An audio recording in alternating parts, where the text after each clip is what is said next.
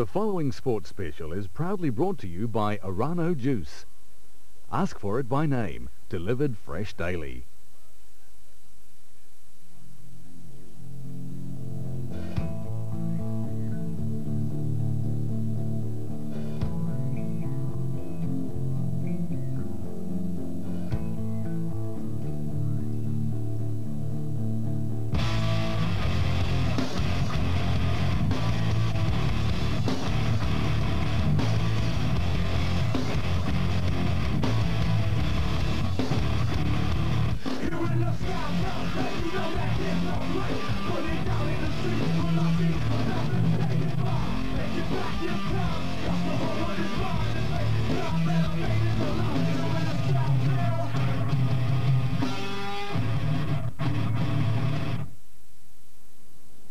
Kia ora everyone, I'm Barry Keenan. Welcome to our FTN Sports Special of this, the 2001 Arano Juice Ultimate Frisbee National Championships.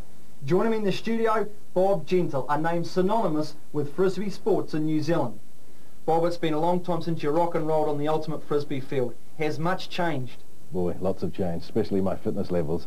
The old knees are a bit dodgy. It's taking me a week after a game to recover, so unfortunately serious Ultimate is definitely out for me, but the game has become deadly serious. There's now a New Zealand League, a tour with Ultimate played right throughout the country.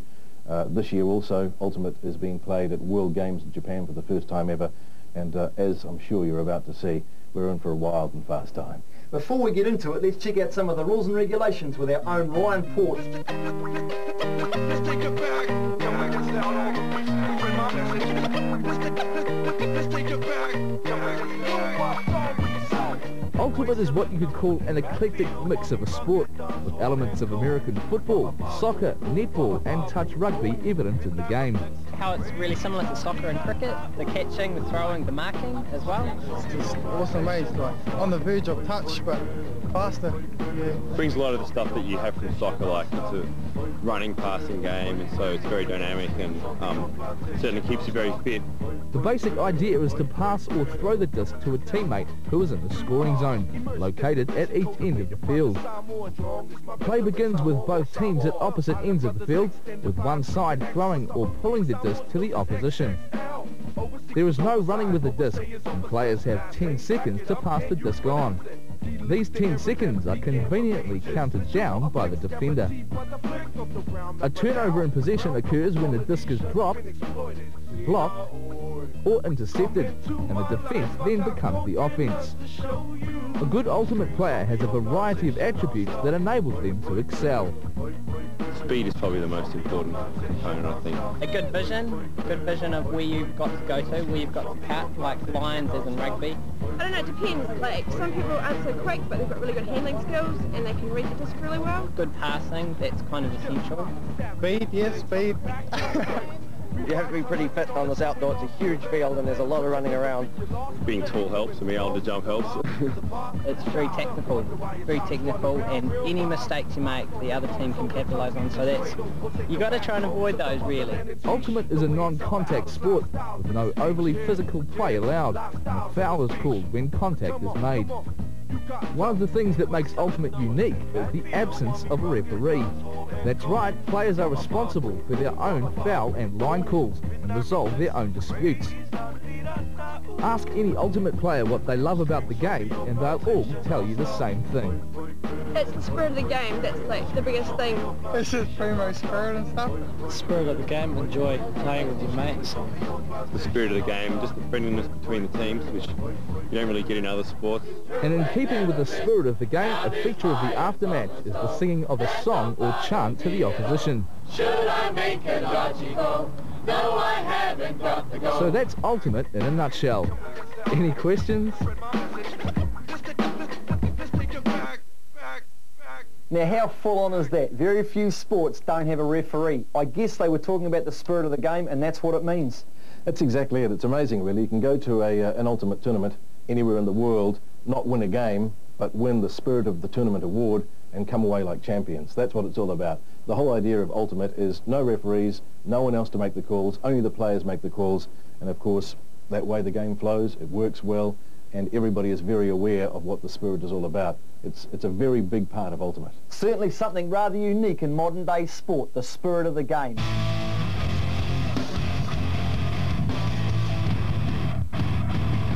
Time now for third and fourth playoff, and after 4 days of intense competition with the 10 teams competing from around New Zealand and Australia, it was all down to third and fourth, an inter-island clash between Wellington's Club 52 and Christchurch's Chalk Dust Pixies. Yeah, they certainly choose some wild and wacky names in the sport of Ultimate.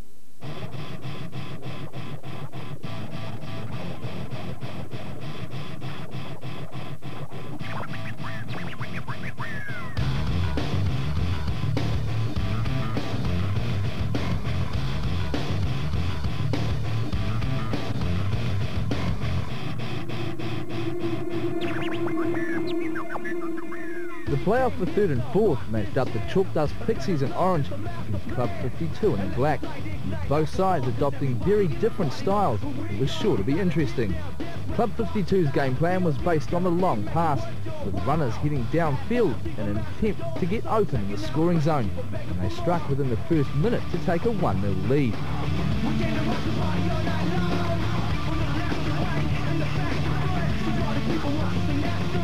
The Chalk Dust Pixies rely on a more quick and decisive style, with the pass and cut approach making for a fast offence, and they replied in the second minute to make it 1-1.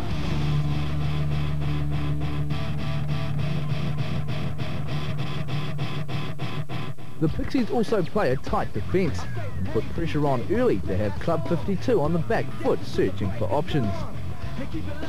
The Pixies' defence is based on a zone structure, which was effective until broken, with streaking runners from 52 cashing in to score.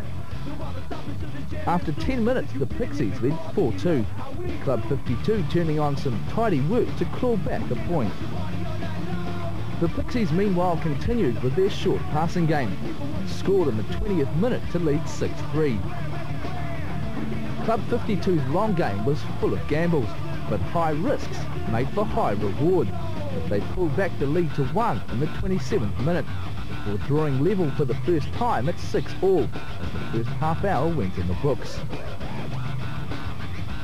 We need to do one thing better, which is complete more passes and score more points.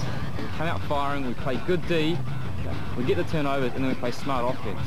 So what we need is a quick dump just behind, and then swing it across the field, and then the flow cut from there. I don't think we should be afraid to just chuck it. I don't think we should be afraid to take the wrong options when they're on, and I don't think we should be afraid to throw break force passes.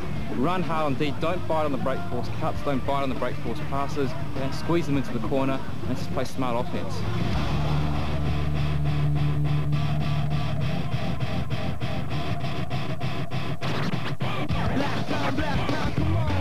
52 continued to prosper, and half-time saw them with a 9-8 lead, which they extended soon after the break with a controversial score. The Pixies responded and drew level at 10-all. Club 52 stepped up with an offensive outburst, scoring 3 times in 3 minutes to lead 13-10, before the Pixies managed another with some nice interplay. As time passed the hour, Club 52 continued to score steadily, leaving the tired Pixies defence behind with trademark long passes, eventually triumphed 17-11 after an hour and a quarter of top-class Ultimate. Yeah, we're very happy. Third, where we were seated, so we're pretty pleased to come out with that result. But no, it was a really good game, really intense out there. Played fair, played clean. Our team played so well on offense.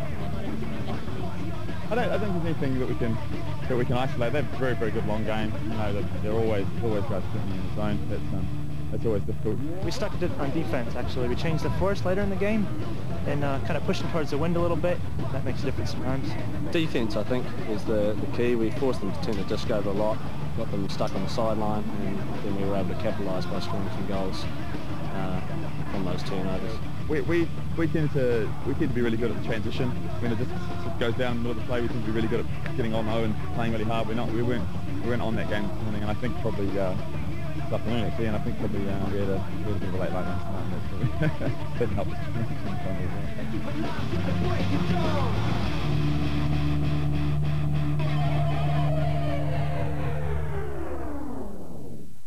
Awesome stuff, and certainly one sport that has no problem with the equality of the sexes. No, it's good. At the level we play in New Zealand, it's set up by the NZFDA, the governing body here in New Zealand, to be a 4-3 mix, which means you've got to have at least 3 members of the opposite sex on the field all the time. So it means the game's going to grow at a good level in New Zealand. Inevitably, we'll get to the stage where there will be sole sex teams, but at this stage, it's mixed tournaments, 4 guys normally, 3 girls. Righto, finals time. What can we expect? I think the final is going to be quite different from the game we've just seen between 3rd and 4th. That game featured a lot of long shots to the end zone, a lot of sort of hopeful, is it going to get there type shots. I think in this game coming up between Auckland and Australia, basically, there's going to be a lot of quick passing, a lot of quick movement of the disc, not scared to pass stacked down the field. I'm looking forward to this final. Let's get it on. Auckland's Bluefish up against Australia's West Island Warriors. Coming at you now.